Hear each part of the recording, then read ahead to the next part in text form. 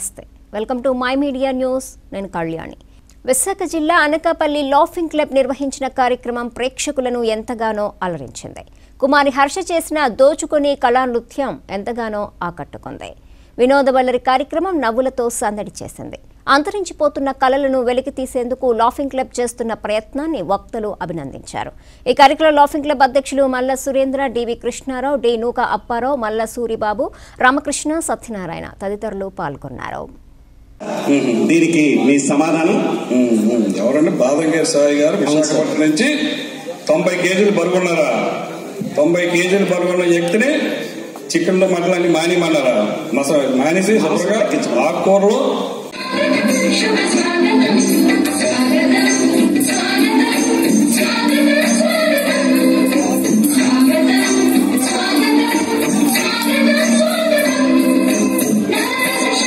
నరసింహరావు గారు నాకు సన్మానం చేసి ఏలూరులో కావ్య కంఠీరవాన్ని పిలిపించినారు.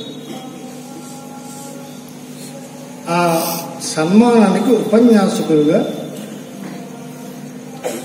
అపర వివేకానంద పండిట్ ఉమామహేశ్వరరావు గారి కుమారుడు పొన్నూరు సంస్కృత కళాశాల ప్రిన్సిపాల్ శ్రీకృష్ణ భగవాన్ గారు ఉపన్యాసానికి వచ్చినారు.